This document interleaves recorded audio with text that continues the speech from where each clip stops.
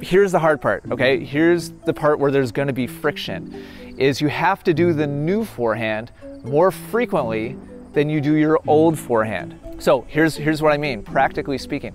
Let's say in a normal week you play tennis 3 times. Great, you say to yourself, I'm gonna play a match on Monday, I'm gonna play a match on Wednesday, and on Friday, I'm gonna go out and I'm gonna train my new forehand. Well, guess what?